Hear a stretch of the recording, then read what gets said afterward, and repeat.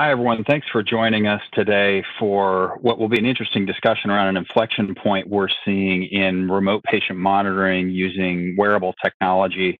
My name is Ryan Crodel. I head up marketing at Valencell, a company that makes biometric sensor technology for wearable devices. And very happy to be joined by Matt Eisendrath from Altran. And Matt, I'll hand over you to introduce yourself. Sure. Thanks, Ryan. And thanks, everybody, for joining. Just to echo what Ryan said, we're seeing some exciting things happen in the market and excited to walk through some of our observations with you and hopefully engender some conversations to come. We want to start by looking at some key takeaways. Really, what do we see as some of the key and most salient points? One of them is that consumer and medical wearables are rapidly converging. And I think you can see this in the marketplace with things like the Apple Watch and other wearables moving into more of a medical grade space or being leveraged for medical use cases. All of this is really being accelerated by COVID-19. The ability to practice medicine and provide healthcare in a remote situation is something that we've all been forced to deal with, but it's really accelerating some exciting areas, in particular around remote patient monitoring. And then, the fact is that the technology is here and ready. This is not something that needs to be invented. It really is about taking existing components and putting them together to support the use cases that are most fitting. And it's really about these complete systems that we'll go into more detail about that enable people to go about their lives in relatively normal ways that they would, but at the same time collecting information that are leading to actionable insights. And then last but not least, this is really just the beginning, right? We're talking about, really through COVID-19 and a direction that we were heading in anyway, getting to a point of establishing some basic use cases around remote patient monitoring and healthcare from a distance. But what it opens the door for is really well beyond some of these basic use cases. Ryan, maybe you can talk us through some of the convergence that we're seeing here in consumer and medical devices. Yeah, so and the interesting thing is this has been going on for several years now, probably 4, 5, 6 years or beyond at this point, where the consumer wearables market and health and medical devices have been converging. And you look at any of the recent announcements from the major consumer wearables companies, Apple, Fitbit, Garmin, Google, you name it, they're all becoming personal health devices, if not outright medical devices in some cases. And that certainly got the attention of the health and medical device companies and sector as well. And you're starting to see those companies make devices that are intended to be worn outside of a medical facility, both of which are converging on this same point of enabling individuals to take advantage of some of these capabilities that have previously only been available in health and medical facilities to really take more control over their personal health and wellness. Bridging this gap between the two and really going after this requires a pretty unique capability and mix of consumer device capabilities and making devices that people actually want to wear, but then also understanding the clinical validation and the data support and the proof of outcomes that's required in regulated medical devices. And so while this has been going on for several years now, it has certainly accelerated in this environment. And Matt, maybe you can walk us through a little bit of that context. Sure. I mean, some interesting things have happened in response to COVID-19. I think one of the most significant things in the U.S. is that very early on March 6th, Congress expanded coverage, reimbursement coverage for telemedicine in the face of COVID. And that really broke through a barrier that has long existed, barriers in terms of telemedicine in general and this, remote healthcare, but also, things like being able to practice medicine across state lines when these barriers get reduced. And one of the things that we need to all keep an eye on is that the benefits that were put in place on March 6th were set to expire on July 25th. And the belief is that this will be extended but that's an important milestone. Now that this use case and the use of the technology for remote healthcare and telemedicine has been proven, I think there's been a lot of surprise at how effective it's been, quite frankly, that it has a role through fee for service with traditional reimbursement, but also there's a lot of performance-based contracts where it's really healthcare systems and physicians get paid a lump sum to manage a population of patients. And with this tool that is really a low cost and efficient tool, I think whether the reimbursement continues or not, which we expect it to, we will say it playing a role. I think it's important also to mention that the patient monitoring and the data it generates is needed to really take advantage of the full possibilities here around telehealth. And last but not least, just to put things in context a little bit, really remote patient monitoring is a segment of overall telehealth, and that's what we're focusing on today. But really, we're seeing a boost all around in telehealth more broadly, and some exciting things in remote patient monitoring specifically. Indeed, and much of that has really been accelerated in this current pandemic environment, and the usage of those capabilities and telehealth and remote patient monitoring deployment in particular has really skyrocketed in this current context. And you're seeing things that would have taken months or years now done in days and weeks, and the amount of usage of these telehealth and remote patient monitoring systems really just accelerating at an exponential rate. You see some of the quotes there from a GP in London and the dean of the Stanford Medical School, seeing rapid advancements that they didn't think would be possible. Any of us really thought would be possible, and that happening in a very short time frame. And as Matt touched on, the regulatory barriers to telehealth and remote patient monitoring fell pretty quickly in this environment. And one of the key questions is going to be, what does that look like if they come back? What does that look like? Do they come up back to the same level they were before? Does it stay where they are in terms of a more relaxed regulatory environment, or some combination thereof? But as Matt touched on, there's an imminent deadline coming up that many expect to be at a minimum extended for a certain time frame to give more discussion around what that regulatory environment is going to look like in a post-COVID, if there is such a thing, environment. And you're seeing a lot of stakeholders getting involved to try to make sure that their understanding and the experience in using these capabilities is being shared with lawmakers to help shape some of that regulatory environment going forward. So wanted to showcase some of the very real examples that highlight the use of wearable devices in these remote patient monitoring and symptom tracking scenarios, going all the way back to April of this year, which seems like a long time away in this environment, but it was just in April where Scripps Research announced an app-based research program to identify COVID symptoms using wearable device inputs that fed into a mobile app to be able to identify the emergence of not just COVID-19, but also influenza and other fast-spreading illnesses.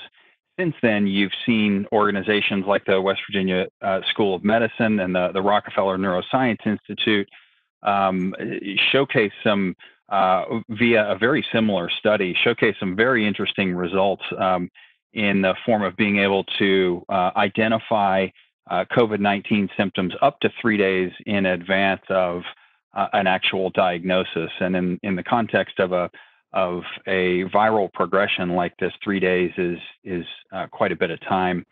And you're seeing now sports leagues like the NBA using similar technology, in this case the Oura Ring, to do what is effectively remote patient monitoring, in monitoring every one of the players in that league as they try to come back and have some form of basketball season this year, but doing so in as safe a way as possible in monitoring each one of those players to try to identify any deviations from their baseline and any symptoms that emerge, so those can be addressed rapidly and limit, if not prevent, the spread throughout the entire league.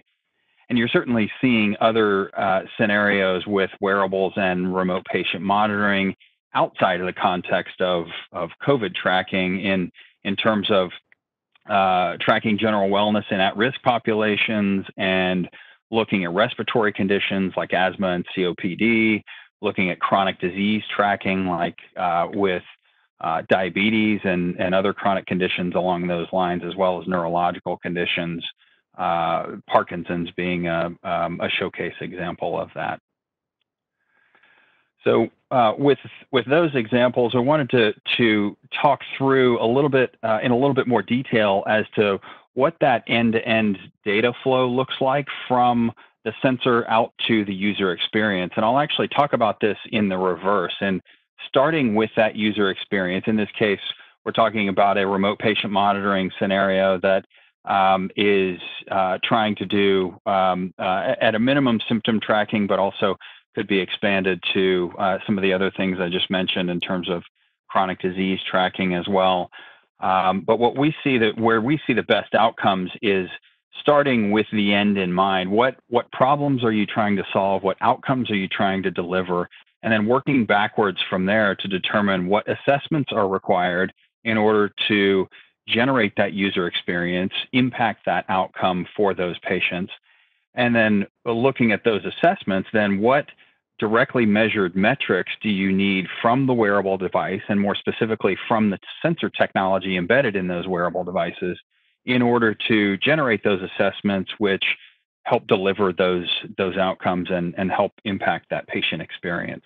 So to look at a more specific example, let's take symptom tracking, since a lot of us are talking about this in the context of COVID. Let's just keep this very simple and say we're just going to do some symptom tracking with a wearable device in a remote patient monitoring context. In order to do that symptom tracking, you're probably going to want assessments of baseline resting heart rate and obviously deviations from that baseline as an indication of viral infection or some other stress on the body. Heart rate variability, or HRV, here is a measure of either psychosocial or physical stress on the body, and bodies with illnesses or fighting off illnesses respond with indications in heart rate variability. You're going to want to look at cardiac efficiency, blood oxygenation, particularly with a respiratory condition like COVID-19. That's important.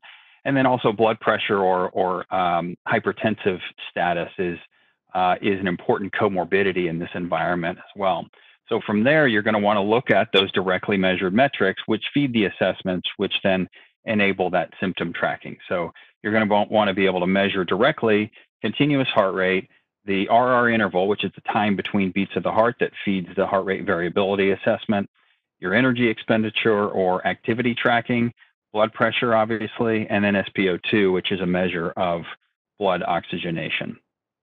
So that hopefully gives you a context for how this tracking from an end-to-end data flow works from the sensor technology embedded in the device all the way out to the user experience and to the patient experience. But that's certainly not the end of the line here. And a key element here goes beyond the device into the infrastructure that supports the data flow and gets that data to the right place at the right time in the right context. So Matt, can you touch on this piece a bit?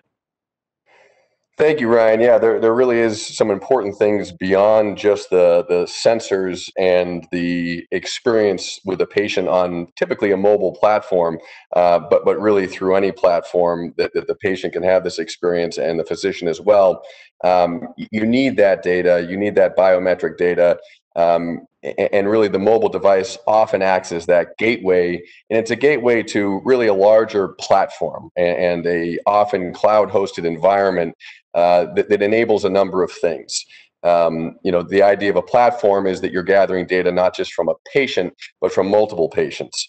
You're putting the data in a place where it can be communicated to other vital systems that clinicians use, such as electronic medical records, other reports that patients can have access to, and then communicate even with payers and other type of insurers who might have interest in this information as well. So maybe if we move to the next slide, we can look at this in a little more detail.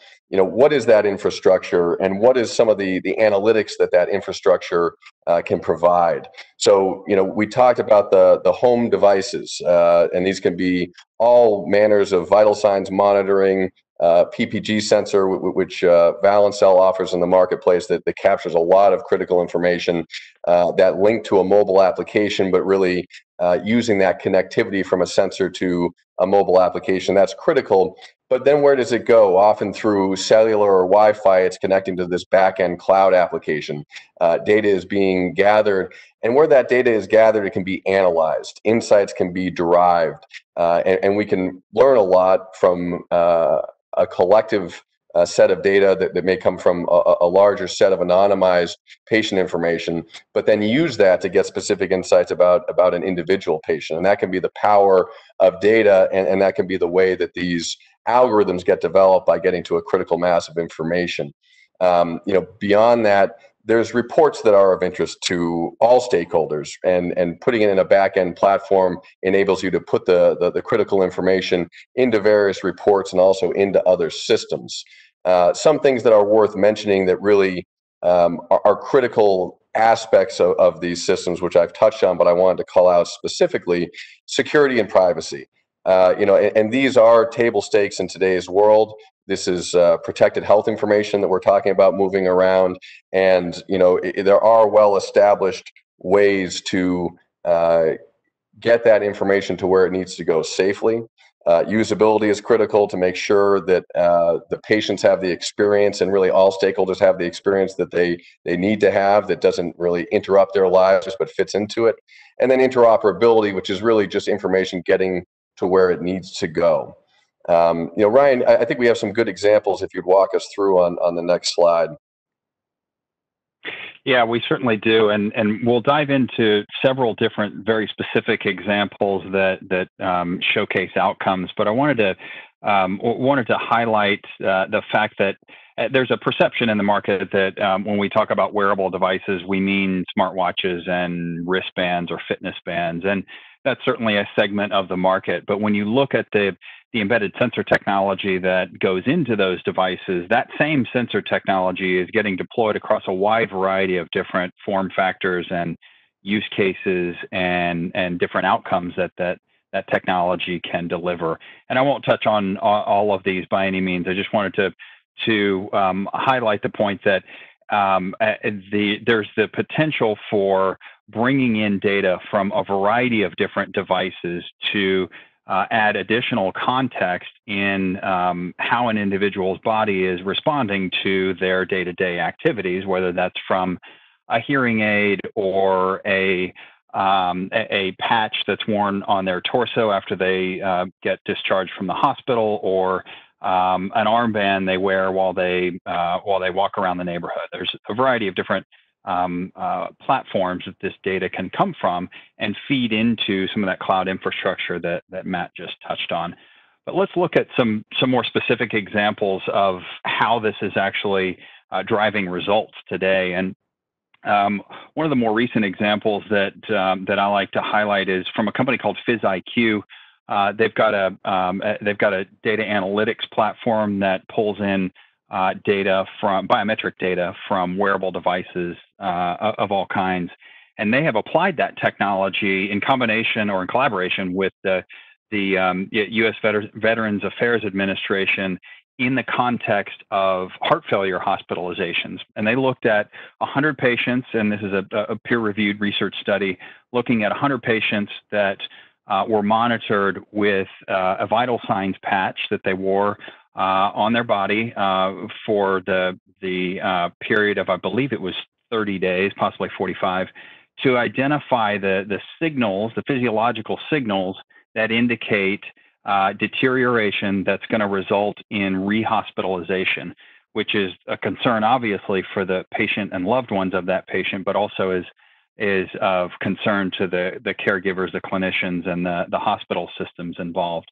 What they found is they were able to identify signals of rehospitalization and deterioration up to 10 days in advance, and on average about 6.5 days in advance, which is a huge breakthrough if you think about being able to take evasive action on that patient before they have to get rehospitalized, and all of the pain and suffering and cost that involves for really everyone involved is a pretty impressive result here and outcome that they're delivering on. And this is just obviously one set of patients and one set of technologies involved. But let's look at another one, a more broad use case around telehealth visits in the context of just general wellness applications, or also in the context of managing chronic conditions. We see this scenario play out on the left with very commonly in the current environment, where an individual patient is interacting with a clinician via a telehealth platform of some kind. And now what you're starting to see as that experience evolves and the capabilities involved is utilizing things like biometric earbuds to provide real-time biometrics fed into that telehealth visit, so the individual clinician can see things that they would normally measure directly on a patient when they would be in the doctor's office or the clinician's office. And it just so happens the ear is one of the best places to measure biometrics with wearable devices and this kind of sensor technology, so you can get some of the more advanced metrics and vital signs that a clinician is most interested in. So I think you'll start to see examples of that in the marketplace very soon. And Matt, I think we've got one more example of a remote patient monitoring scenario that you're going to walk through. Absolutely. Thanks, Ryan. And I'll just cover a couple aspects of this. So this is something that we at Altran put together in response to COVID. A lot of solutions getting created to try and address the problem. And this really built on starting with your most basic components and then starting to get more complex and sophisticated. Initially, really, it was an app. The use cases here are home quarantine patients as well as non-critical hospitalized patients, and ways that we could help support or create tools to provide remote patient monitoring in these instances, or additive monitoring. And it started out with a simple questionnaire, really a survey that based on answers could indicate whether someone should be escalated to additional care. But as that started to evolve, right, so there's sort of a 1.0 and a next phase. And the next phase started to pull in some of these biometric sensors that we're talking about. Even through the phone, an interesting one to touch on is using the microphone of any smartphone these days. You can look at the sound and the sound signature of a cough and identify if it's a cough that is representative or indicative of COVID-19 versus something else. And having that kind of sophistication through algorithms and through the different sensors that are available through the phone, but also through these specific devices and vital signs monitors, sort of starts to show how simple applications can get more sophisticated and more valuable as you start increasing the ecosystem. Ryan, if you want to cover sort of the takeaways here, that would be great. Yeah, that one's a great example and really highlights a lot of the things that we have covered here. In that, I think we've shown the consumer and medical wearables rapidly converging, and this COVID pandemic environment has certainly accelerated that adoption curve. and really highlighted a lot of the key capabilities that exist today with not only the wearable devices, but also the remote patient monitoring platforms and the ability to apply that to a variety of different outcomes, not just symptom tracking within the COVID environment. And the exciting thing to us is really that we're really at the tip of the iceberg here in terms of the capabilities and deploying these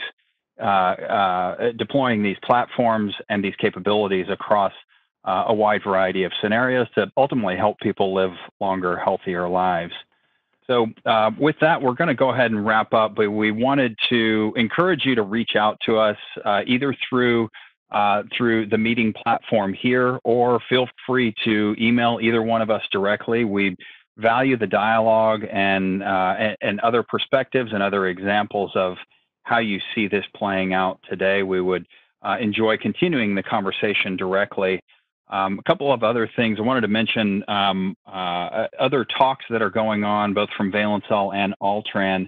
Valencell has another session that will be held on July 23rd, 9:30 a.m., covering blood pressure technology in wearable devices. And Matt, I believe Altran has another talk as well as part of the conference. Yeah, that's right, Ryan. We've got another talk in the MedTech Pavilion. It's called Transforming Smart Devices to Smart MedTech Devices to Address New COVID-19 Demand.